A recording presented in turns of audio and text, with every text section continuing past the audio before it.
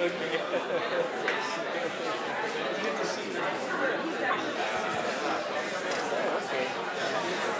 we'll get started.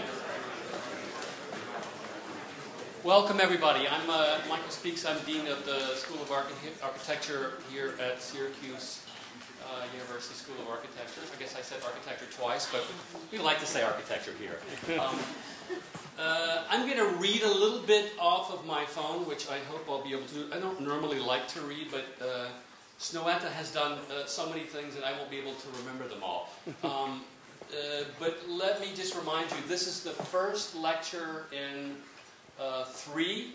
All are finalists for the National Veterans Resource Complex. It's a competition we're running here on campus. The site is on the corner of Krause and Waverly, and we're very excited to have 3 incredible finalist firms.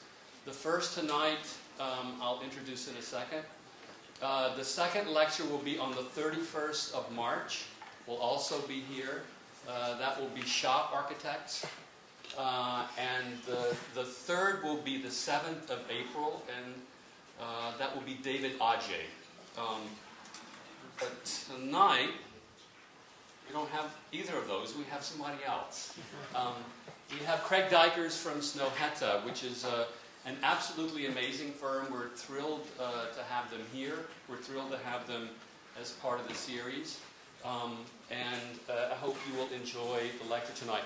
None of these lectures will be lectures featuring their proposals for the competition. All of these lectures will be lectures really about their work. So they're going to talk about their work and the context of their work. So let me just make a brief introduction for Craig, and I'll let him get going. Craig is a graduate of the University of Texas at Austin, studied architecture there, started Snøhetta in 1989 and in Oslo. So the firm has a number of studios and a number of offices, but the principal one initially was in 89 in Oslo. And then in what year did you start? 2004, the New York office was started. Craig is a founding partner in the whole firm, so he helped found the Oslo office and then obviously the New York office in 2004. In the last probably 6 or 7 years, they have completed a number of pretty remarkable projects in North America, some of which you probably know, some of which you may not. But I'm going to read a little bit off here so I can remind myself of them and you, because there's so many, even with such a remarkable memory as I have. I cannot remember all of these. So as founding partner of Snøhetta, Craig Dykers has led many of their prominent projects. I'm reading, if you didn't know. Internationally, including the very first one was the Alexandria Library in Egypt, an incredible project. Did you guys win the Aga Khan Prize for that? Yes. Is that, yeah. So Alexandria Library in Egypt, then the Norwegian National Opera and Ballet in Oslo. If you haven't been to see that, it is absolutely a spectacular thing to see. You can almost dip your toe off the edge of the building into the water in the fjord. It's a pretty remarkable place. Then probably the thing that most of you may know about is the September 11 Memorial Museum Pavilion in New York City at Ground Zero, which was finished 2014. 2014, fairly recently. They recently completed the University Student Learning Center at Ryerson University in Ontario, Canada, and have won many awards for that. Actually, I was on the AIA New York Design Awards, and we awarded that a high prize, I think the highest prize, 2 weeks ago. Dykers is currently leading the design of the San Francisco Museum of Modern Art expansion in San Francisco, and the Times Square Reconstruction in New York City, both of which will be completed this year, as well as the Calgary Public Library in Alberta, Canada, and the Temple University Library in Philadelphia. Snøhetta has also recently been shortlisted as one of the 7 firms in consideration for the Obama Presidential Library in Chicago. Dykers' work has led to numerous international awards and widespread recognition, including the Mies van der Rohe European Union Prize, which is a remarkable prize, for contemporary architecture, the World Architecture Award, and the Aga Khan Award, among many others. Active professionally and academically, Dykers has been the diploma adjudicator at the Architectural College in Oslo, a distinguished professor at City College in New York City, and a visiting critic at our own New York City studio as a couple of years ago. He's also lectured extensively in Europe and elsewhere. I want you to join your hands and help me welcome Craig Dykers from Snøhetta.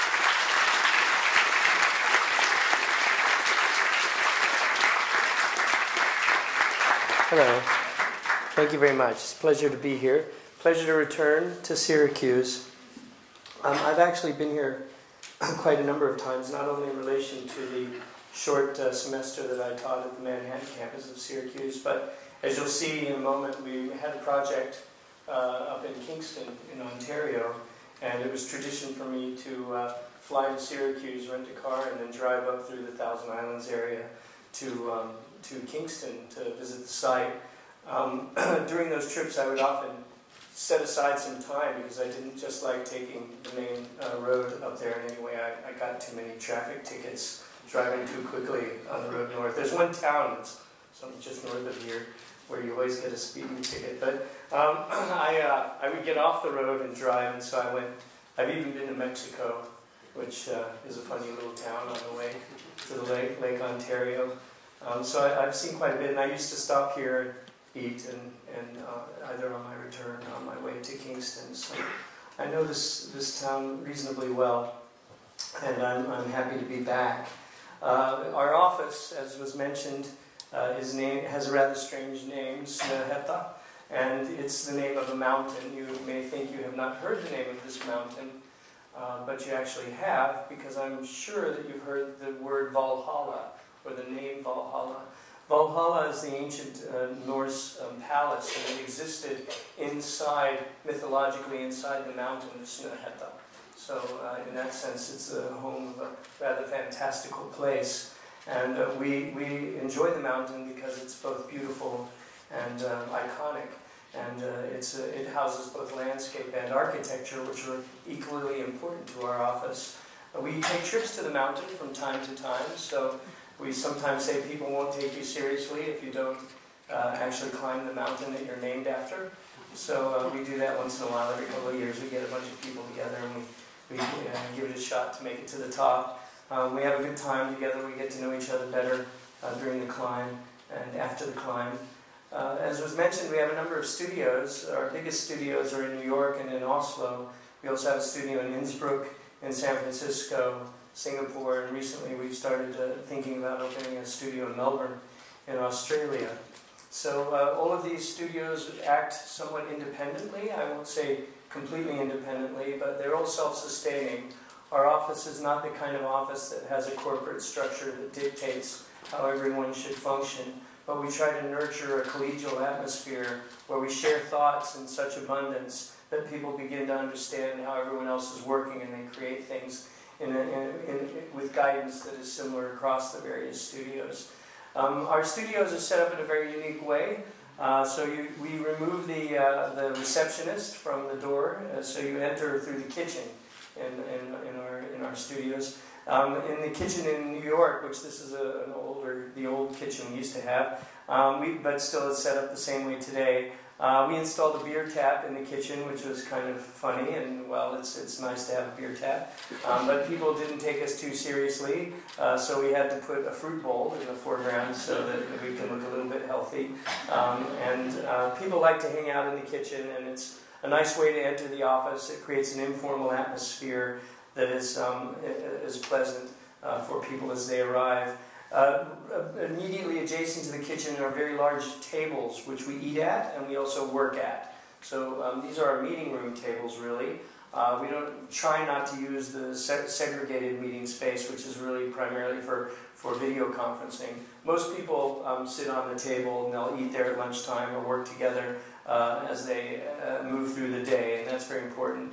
And occasionally we occupy these rooms as a highly collaborative space where up to 60 people can interact with one another on a project. We like to work in groups. We like to invite the people that we're working with into our studio and help us actually create the models and the things that we're working on together as a group. So the interaction is very important to us, and we have all types of ways of projecting on the walls and messing up the tables and things like that. We're an unusual mix of disciplines. We like to say we're transdisciplinary.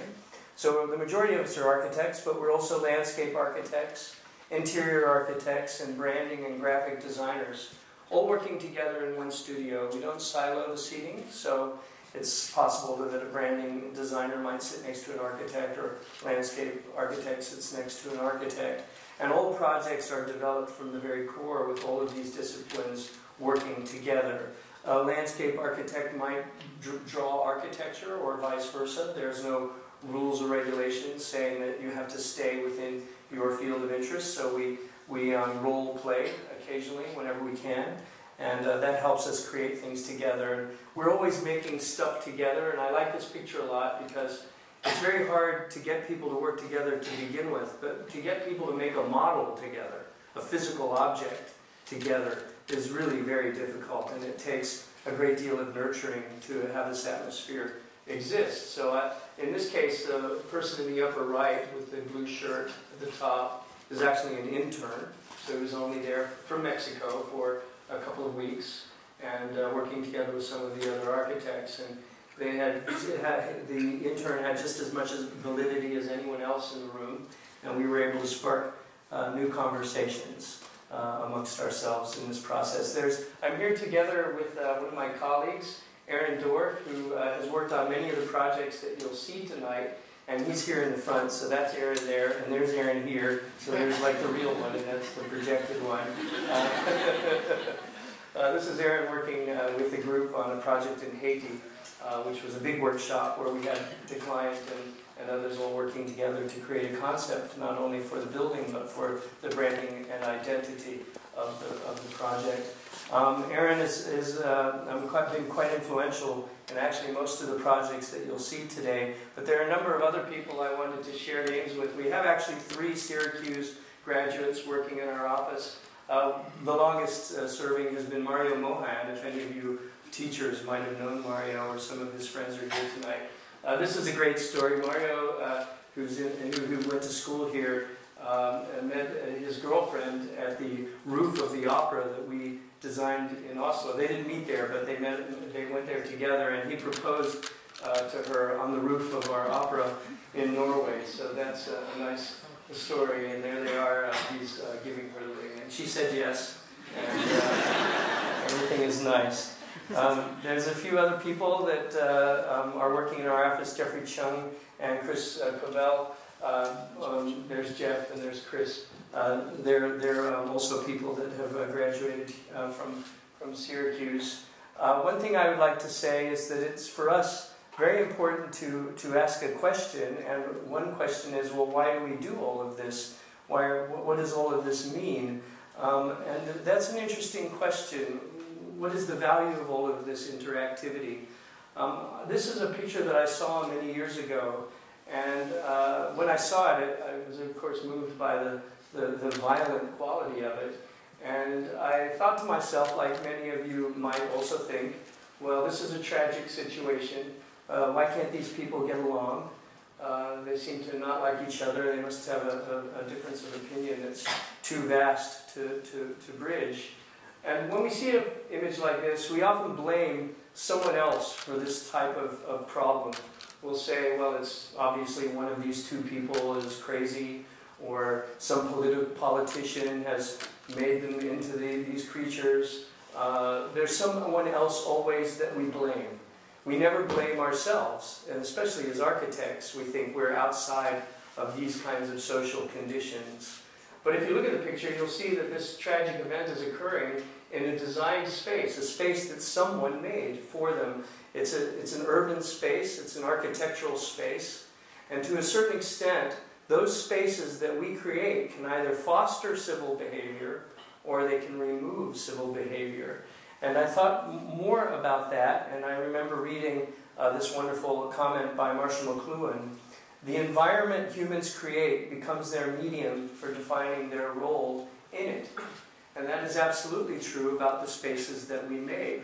So to put that into some perspective, imagine if you go to the zoo and you see a polar bear in a polar bear cage, and the polar bear is pacing aggressively back and forth, licking its fur off of its skin, looking very aggressive, feeling very uncomfortable. Well, it's very likely that that condition exists because the cage for the polar bear is inappropriate for its natural lifestyle. It's living in a domesticated condition that's not appropriate for how it should live. Well, we do this to ourselves. The polar bear didn't ask to be put in the cage, but in terms of human behavior, we self-domesticate on a regular basis. We build our own cages around ourselves, and if those cages are not appropriate, we end up acting like the polar bear. We become aggressive, we lose our civil conditioning, we lose our humanity. I read this quote once, "Civility costs nothing and buys everything." Sounds kind of cute, but it's true. Something maybe your grandmother might say to you. But it means a lot, this quote. You know, it doesn't take any extra effort to be generous and kind. And if you are generous and kind, it will come back to you. So in our office, we like to think about ways in which we can provide a civil understanding to a social space, that we can allow people to engage with each other who may not naturally commit to one another, that there may be ways in which strangers who have different cultural backgrounds feel comfortable existing in a place that we've made for them, and that they can discuss things they might not ordinarily discuss. So one of the ways that we do that is by talking a lot before we design. And we ask ourselves, or we try to ask ourselves, a great many questions. We always say that if you have the right question, it's easier to get to the right answer. But it's impossible to have the right answer if you've never asked yourself the right question. So coming up with interrogation techniques is very valuable to us. And this is a graphic I made once some time ago, and it's the combination of a comma and a question mark, and it suggests that the best questions lead to even more questions. So the really good ones get you to explore even further. If there's an immediate answer, that's sometimes telling you that the question isn't strong enough. And so we look for that type of thinking in how we approach our work. One of the things that we also say is that humans are not abstract. People are not abstractions. We're taught often in school, and I was certainly taught this when I was taught architecture, that we're interested in creating these things, these forms, these objects, and maybe some people will use them afterwards, and we'll call them users or visitors or something like that. They're always treated as abstractions. But people are not abstract. They're living creatures with strange behavior and needs and desires, just like any of us as architects. We like to throw the veil of civilization over ourselves to pretend that everything is going to be somehow utopian in the future if we just do the right thing. But the truth is, there is no such thing as utopia.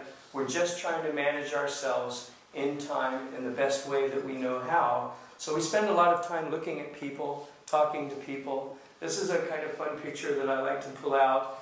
This was our old office up there where the yellow windows are. And we used to look down on this bull in New York City, down in the financial district. And busloads of tourists will come to take their photograph with this bull. And as I watched the bull every day from my desk, I noticed that about 50% of the people took this photograph, and the other 50% of the people took this photograph. And if you look very carefully, you can see that the testicles are really shiny because everyone likes to hold them and have their photograph taken. And I've seen busloads of tourists come and do this, delicate little people.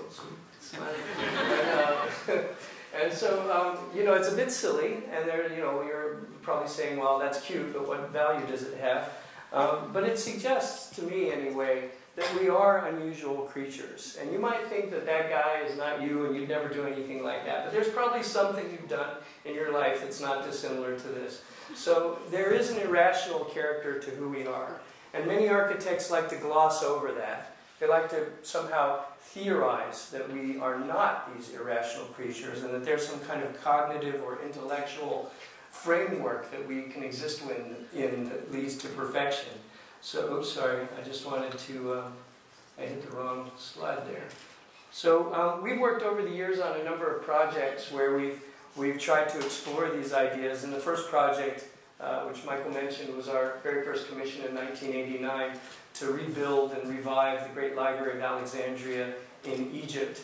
I was 28 years old when we won this commission, so not much older than many of you in the room today.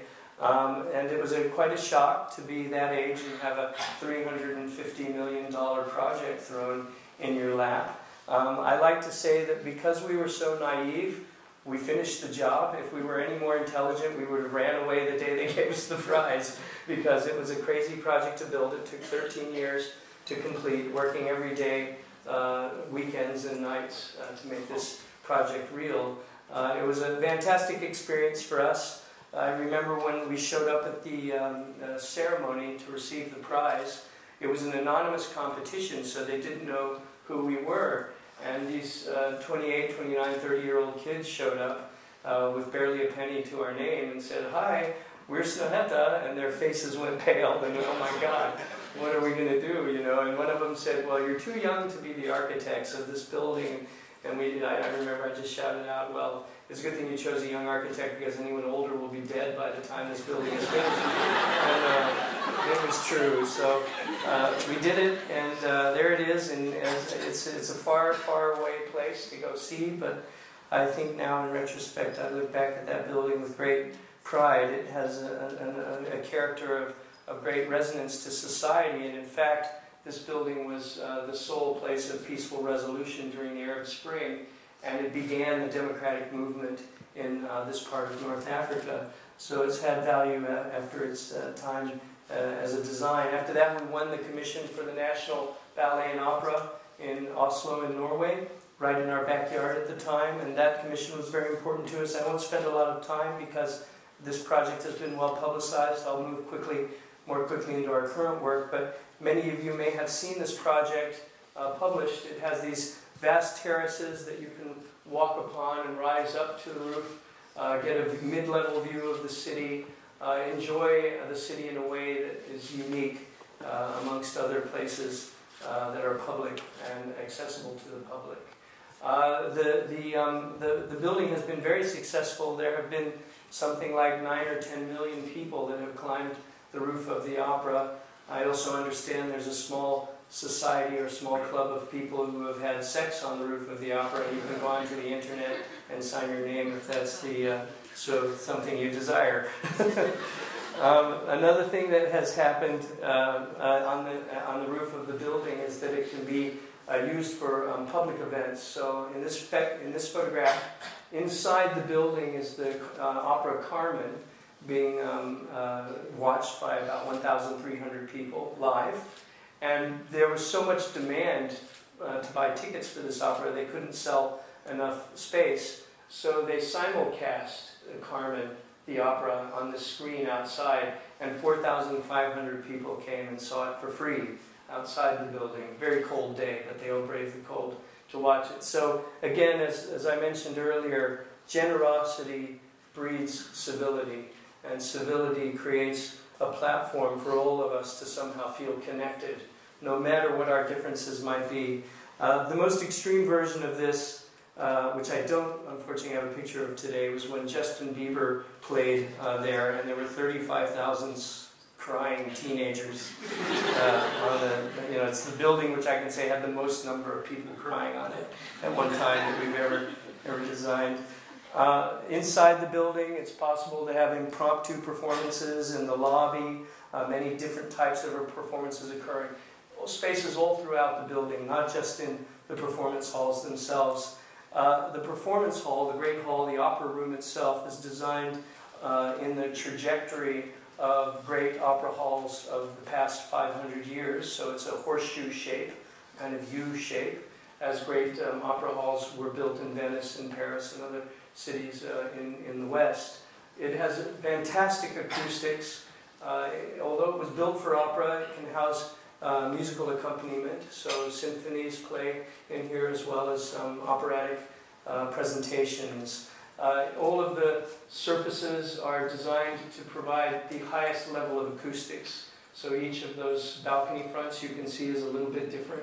Those are all formed around the way in which sound reflects off of the individual surfaces. Even the chandelier at the very top, you'll see it has greater space on one side and less on the other. And that's because the chandelier is reflecting the sound towards the audience rather than back at the performer. So every small piece of that puzzle was well considered. After we completed that project, we went on to win a new commission, this time in the United States. This is a commission for the new museum pavilion at the rebuilding of the World Trade Center site in New York City. Our project is the smallest project that you see here, this little pavilion on the actual memorial grounds. These two fountains were where the original footprints of the World Trade Center towers were, and the new skyscrapers that you may be familiar with ring the outside of the memorial. And our pavilion is placed as the only building on the memorial itself, which made it an extremely important building, and it was very highly criticized. I mean, criticized in a collegial way. People were very focused on what it was going to be, since it was the only building on the memorial site proper. Our building had a piece of a story that we wanted to be a part of. So the memorials, the pools that you saw, are cut into the earth, and they look toward the past. The skyscrapers that you're familiar with are cut into the sky, and they're optimistic, and they look toward the future.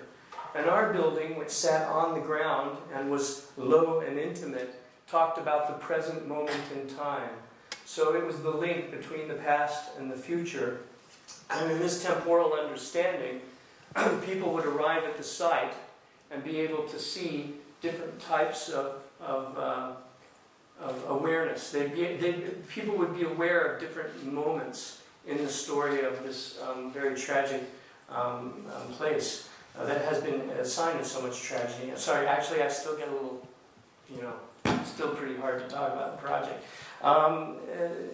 When we started this, we had to present to people who had lost wives and husbands and brothers and sisters, we went into the room where the family room where they had the names of the deceased, and it's such a powerful thing. It's just several thousand people that died really in a very short period of time. So to make this project under that kind of traumatic circumstance was a challenge for us. The building itself, as I mentioned, is quite horizontal and very clear in your frame of vision. You can't see the tops of the skyscrapers, nor can you see the bottom of the pool, but you can see all of this building, which means that it defines your sort of understanding of where you are on the ground.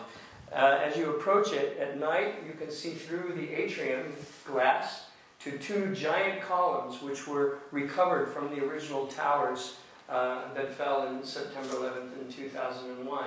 We placed them in the atrium so that at night, especially, they become dramatic icons for understanding this important site. As you approach the building in the day, you'll notice that it is quite a bright building. We have a very special type of stainless steel facade, which is etched in a very careful way, so that as you move along the building and as the sun passes across the building throughout the day, it's always changing in its reflectivity and brightness. Even on days when there are no sun in the sky, when it's just a cloudy day, the building still provides light, and it does that without electricity. So you're always experiencing that moment in terms of how the climate is framing the site in your context on your visit during that day. A very complicated project to build. As you can see here, is sort of like putting a needle through a concrete haystack. There's a number of different projects being built on top of each other. This I-beam that you see here is actually about 13 feet deep, to give you an idea of the scale. That's a strut that allowed us to build over the top of the path station, designed by another architect below. So a great deal of technical skill went in to creating this building, and Aaron, who's here tonight, worked on this for quite some time, and he's alive still to tell the story. So he really took a lot of the challenges to make this building complete. As you go up the stairs into the second floor of the building, there's a very beautiful little auditorium with curtains that pull to the side and give you a view of the surroundings. It's a very soft room. It calms people down when you're in this room. You know, for a lot of people to walk into a museum dedicated to this level of tragedy, there's a great deal of nervousness involved in their understanding. So we try to make spaces to help people relax and try to appreciate the museum in a non-hurried, non-panicky way. This is upstairs outside of the auditorium. Most people don't know it, but if you walk along this wall, you can see a little window there. You wouldn't recognize it, but behind that window is a family room for the family members of the deceased. It was moved out of the tower across the street and into this building after it was finished. And also just below grade is the morgue. So there's still remains of the deceased on site that are being identified. So a very unusual project and very intense. But there is a nice note I'd like to leave you with in this project. As you walk into the building and you look at these rather magnificent columns from the original towers, you'll start to look up and see all kinds of things. One thing that you see is the new World Trade Center tower just beyond in the distance. So here you have the original structure from the original towers juxtaposed against the new tower as it's built today. So there's a connection between what we have created from this site of tragedy. Another thing you'll notice as you approach the building is there's almost always a long line of people pressing their nose against the glass to see what's inside of it. So if the National Opera in Oslo has the most number of people crying on its roof, this has the most number of nose prints of any building that we've ever made. So every day they have to come in and clean all the nose prints, and people press their face against the glass to see what's inside, because there are these amazing columns, and the way the glass is tilted, you can't easily see in, so it attracts you. And one of the things that is very unusual about that attraction is that when you look inside, you'll notice that there are other people looking back at you. So there's a very kind of strange moment where people stick their nose against the glass and then jump back and go, ah, there's people in there, and they're looking at me. And then they get back close again, and they start to engage with each other. So the people inside look at the people outside, and it's at that moment that you realize you're a part of a society. You're not thinking about the death of those that came before you and the future of those that exist in the commercial buildings around you. You're just thinking about yourself and those people immediately adjacent to you, immediately next to you. So you're building up a kind of real connection to things that's very difficult to do in other parts of the site. And sometimes people like to go up to the glass and look at their reflection, and I see many people taking selfies in the glass and smiling. And this young girl looking at herself dancing in the glass, I took that picture very quickly. It was so perfect. And you think to yourself, you know, if you can bring one smile to this place of tragedy, then we will have accomplished what we set out to do. So that was a very meaningful moment, and we were happy to complete the project. But something perhaps a little more straightforward and closer to home. And I thought this was very relevant to show you today, as we've worked on a very interesting project just about 2 hours driving north of here in Kingston. I mentioned it earlier. It's called the Bader Center for the Arts, and it was built for Queen's University, which might be some kind of rival university, I'm not sure. But anyway, it's just nearby on the Canadian side of things. And they bought a property that was off-site from their campus.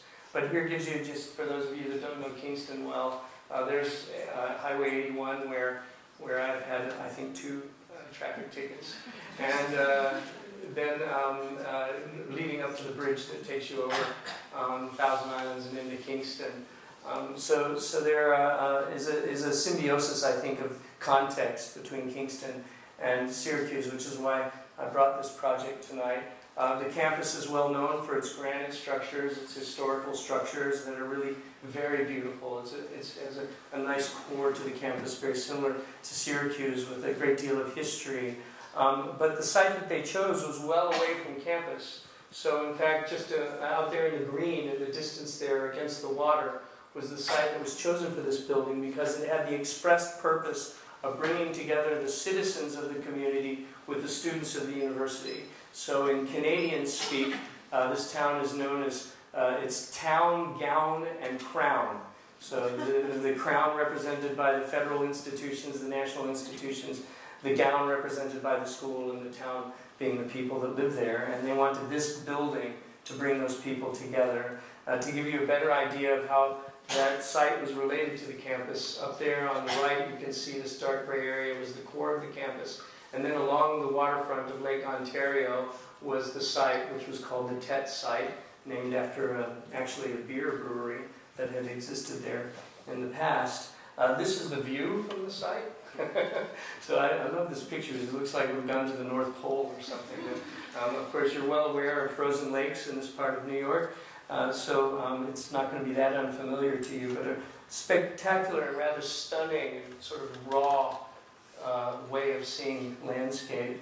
On the site, there were several old stone buildings, which by North American standards were very old. They were from 1805, some of them, and they were used during World War I and World War II as military encampments and hospitals, and they were now sort of somewhat neglected. Our project built a performing arts center, so the auditorium was the key component of the design, alongside some activities for students in a film school and a lobby that would allow the local citizens to mix with the students. And there you can see the lobby. And this is one of the existing 1805 buildings on the left.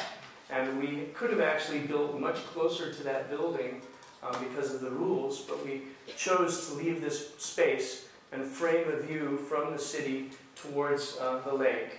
And that became an important part of the design. There are unusual juxtapositions, sort of overlaps between the new and the old. We wanted the new building, and so did the university, to be representative of the time that it was built, rather than a recreation or faux historic recreation of the original buildings. The building should look well from the lake, so it didn't just have a primary facade toward the street, toward the city, since often during the winter the lake freezes. Many people will see the lake as they walk their dog or go out onto the frozen lake to recreate. Also during the summer, people come by on their boats, so this became part of the iconic identity of the building. As you can see, it looks a bit like three buildings, and that's because, as I'll mention in a moment, there's an existing stone building that we had to work with here. There's a very large auditorium structure, and then the lobbies and film school closest to you in this image. There's a rehearsal room, and as you walk along the lake shore, you're able to see into the rehearsal room, and as you move alongside the building. This is a very nice picture looking up at the metal facade. So we chose a kind of stainless steel that was very, very thin. There were many good reasons to do this. A, it was really cheap, inexpensive, and B, because it was so thin, it got these really weird dimples. And we wanted those dimples so that as the sun hit the surface of the stainless steel, it would reflect in all kinds of different ways. And as you moved around the building, it would always seem different. So I show you this picture, which was taken in the morning. And this next picture is literally only 15 minutes after that picture was taken. So there was just a short period of time between the two as the sun was shifting on the horizon, and it caught the sort of sunrise colors. And it almost looks like the building is on fire, but it's just the reflection of the sun. And if you're there at any time of day, you'll see events like this occur. Inside the building is a very open, gracious lobby that's never locked, so that people from the city can walk in. You don't have to show your student ID. And students use the facility as well for coffee and hanging out. There's a little cafe, and it overlooks the water. And the stainless steel that we clad the exterior of the building with, we wrapped onto the ceiling so that it would reflect the lake onto the top of the room, and that would then in turn be reflected onto the floor. And what it looks like the building is actually going into the water, but it's really about 15 feet over the water.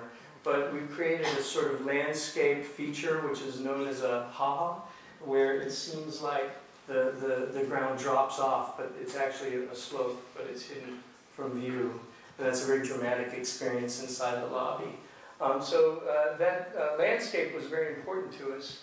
And of course, you can see Syracuse here just to the east of the Five Finger Lakes, and Kingston just on the top of Lake Ontario near the Thousand Islands. There are a great many features in this region that are truly amazing. One of them being the formation of the landscape as a result of glacial ice that moved across the region millennia ago. And that was a part of our thinking in this project in Kingston also. There are a number of landscape features that you can find in places like upstate New York and southern Ontario that are rather intriguing. Along the lakeside, you see these beautiful sedentary rocks, limestone rocks, which are built up in layers and have been revealed by erosion throughout time. And we built upon that idea to create the auditorium surfaces on the inside, which I'll show you in a moment. Also, occasionally the limestone will erode in cave-like structures, and you can see the layers from below. So we recreated such an idea on the ceiling of the main auditorium or the main music hall itself. So here's a picture of the actual structure. You can see the layering of the stone, the striations of the wood that imply the same coastal features that you find at Lake Ontario. And the chairs are given these clusters of green color, almost like leaves that have fallen on the edge of the lake. And there's an immediate understanding of what the space is by people that live there, even though it's unlike anything they've ever seen before. Here you can see another interesting feature, and that is, for those of you that know acoustics well, we have an asymmetrical ceiling, which is something you don't normally do in an auditorium. But it created a richer sound, we found, in the testing of the space. And all of that had to be designed together, the ceiling, the walls, the chairs, because this room actually has no electroacoustics. So those two speakers that you see there were only temporarily down. They're used for speech only. But whenever you play an instrument in here, those speakers are retracted. So this room seats about 700 people, and it is designed entirely to be used without any type of electrical accompaniment. So if you're playing a single violin or a guitar on that stage, everyone in the room can hear it equally well. It's designed in the manner of the great music halls of the past. That it has, this way of thinking has more or less been lost because of technology creeping into the design of auditoriums. But we brought it way back in time. People that play there love the facility. Each piece, there are 5 types of wood. All of the wood is harvested locally in Ontario. And each of those shapes that you see is designed together with the acoustician to create the best possible sound for the space, and together with the seating and the people that are in it. It's a shoebox shape, which is very simple. We were talking earlier today with some students in an interview, and we said, we're not actually that interested in ripping apart traditional forms of design. What we'd like to do is to help make them better. This shoebox style of making a theater has been around for 600 years. So we kept it, but we tried to make it better and make it perform even better than it has. So we knew that it needed to be very flexible so that it could be used by large symphonies up to 70 people, or even small groups, a single string musician, for example, on the stage. We had to do numerous tests, both in physical form and in the computer. We tested every point in the space electronically to determine the acoustic qualities in the room. And we even built, together with our acoustical engineer, what is called a sound lab experience. So they built a laboratory, and you could sit in this room. It had speakers all around, and chairs that you could sit in, and you looked at a picture of the room, and then they would play music, and we would adjust the acoustics electronically in the computer, and you could hear how the room would change in terms of sound. It was a really great experience.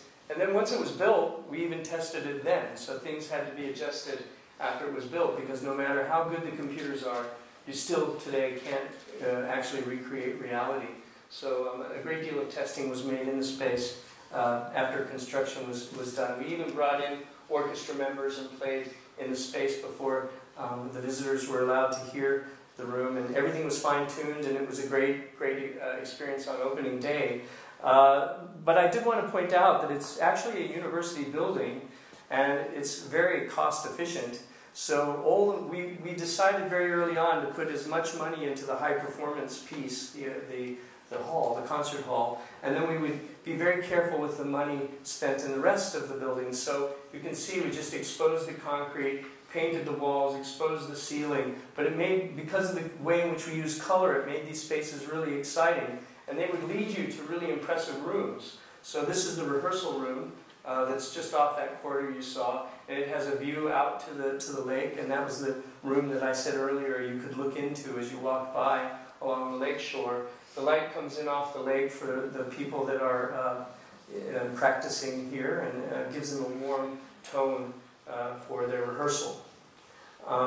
That's the view of the rehearsal room from the exterior on a day that's very snowy, and I know you all don't really know what snow is here, so that's what snow looks like if you have not seen it in Syracuse.